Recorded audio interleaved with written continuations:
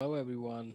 My name is Arun, and welcome back to the next video in Solution Architecture series.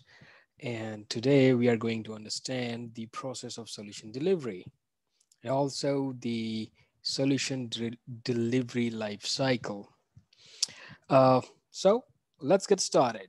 So usually it depends on organization. It's more or less a generalized way of design delivery that I'm trying to present you or will go through.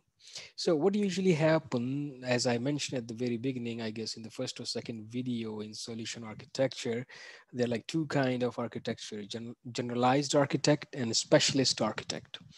In few of the companies, the generalized architect also known as portfolio architect or you know a pre-sales architect or different names as per the organization. So the more or less it is like an architect who is well versed in all the different technology, like all the public clouds or the private cloud and things like that, so that he can talk to the customer and come up with the initial design or the high level design or the high level planning or high level plan HLP.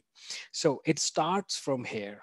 Once once the HLP is done, customer is all okay with the high level design, he sign up, and then there is a handover call happens between generalized architect and specialist architect. A specialist architect is someone like us or someone like me or like I am a specialist architect working with Rackspace. I've mentioned so many times, and this is my channel and these are my views as per my past experience, more than 13 years.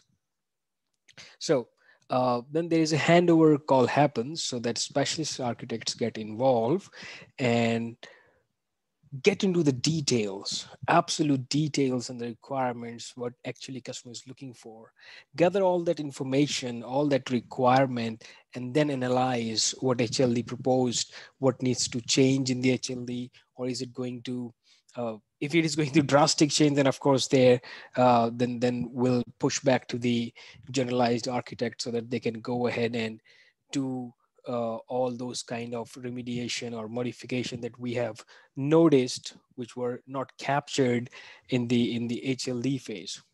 So in a specialist architect handover call, it is like generalized architect will provide all the information that he has gathered and he will walk you through the HLP that he has uh, planned for the customer signed up for. And afterwards, it's in a different phase where specialist architect is going to take care of everything. Specialist architect will gather all the information. If it is an existing customer, he must have the access, or if he is not, then he could request for the access. If it is an existing environment, if it is a green field, then there would be sessions and working sessions and meetings involved with the customer where he will try to understand the vision and the requirement of the customer and all the details which are required to present a detailed design. And once that requirement is done, then he'll present a detailed design which includes the documentation, information about each and every component or the resource that design is built off, and also the architecture design is there in the DD. Then once this is approved, then it will hand over to build. There is a build team involved because now once the design is approved, then build team will get involved and build that infrastructure with the help of IAC, infrastructure as code like Terraform or Slum templates.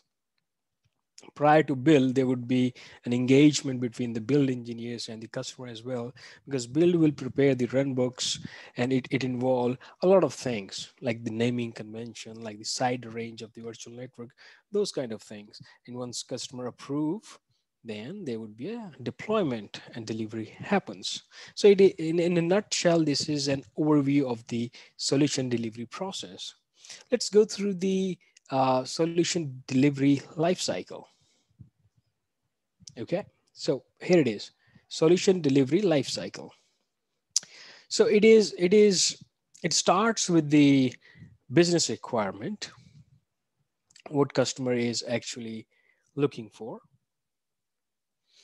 Then there would be an analysis done by the solution architect, like functional and non-functional requirement. What is the approach? What all needs to be done, taken care of, whether it's possible, not possible, and if possible, how, right? Those kind of thing. Then POC is done on the basis of that analysis, and recommendation is provided. Afterwards, there is a SA or solution architect develops a solution design, which includes the DD, right? The entire documentation and the architecture design diagram. And once it is approved, then the development team come into the picture, and SA works with the development teams to bridge between the business and the technical team.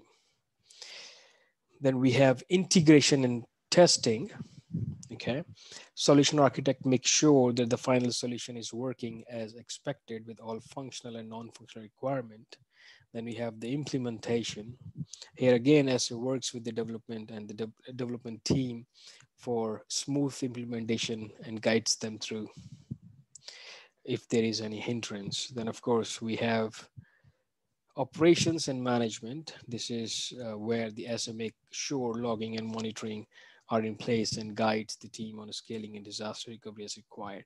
So this is a generalized life cycle of solution delivery, and uh, this is a process of solution delivery, more or less same kind of thing, but here I have included all the phases in any organization that happens, because in organization there are different teams, different for different phases, like HLD for the first phase, then we have specialist architect for the detailed phase, then we have build team, and everything is coordinated by the PM or OM, like project manager or onboarding manager.